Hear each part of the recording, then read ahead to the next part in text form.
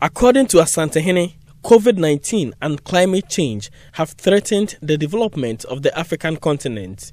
He therefore expects governments and citizenry to brace up for the new order the pandemic leaves behind. Someone has to open the eyes and minds of the people of Africa to the reality that in the post-COVID world, we are on our own and we swim or sink on our own stream. This new reality has no room for any dependency syndrome, and governments and citizens alike must wake up to the imperative need to chart new paths, embrace new thinking, must have the fresh courage to acknowledge our common good and have the courage to work together for its realization.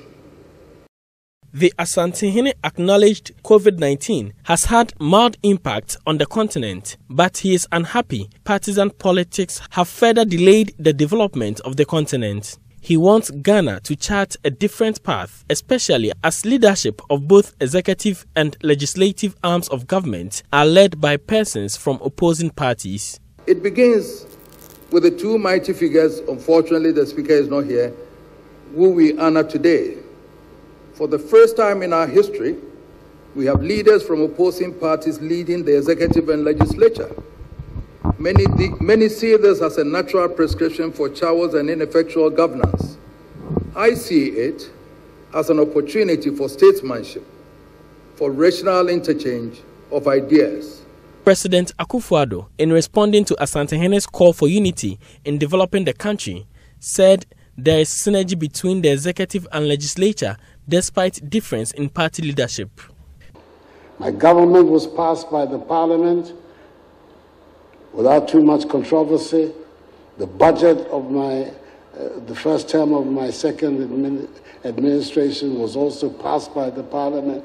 These are the two key legislative interventions that go towards the formation of the government. And both of those were done in a very good spirit. And I thank the Speaker very much for contributing to this occurrence and this eventuality. It has meant that the difficulties that people felt I would have in being able to get important matters through this Parliament have not in fact materialized. And it is because of the spirit of cooperation that I've received from the Speaker. The 2020 prestigious Millennium Excellence Awards was in celebration of African and international achievers. A coveted Gold Coast Award was conferred on President Otumfuo for his free senior high school policy and other interventions to change the lives of people. The Millennium Excellence Awards is held every 5 years to celebrate individuals and organizations who have had positive impact on the African society. Many individuals from diverse fields were honored at the occasion, including investigative journalist Manasseh Azure Awuni. For Joy News, Nana Ojima, Kumasi.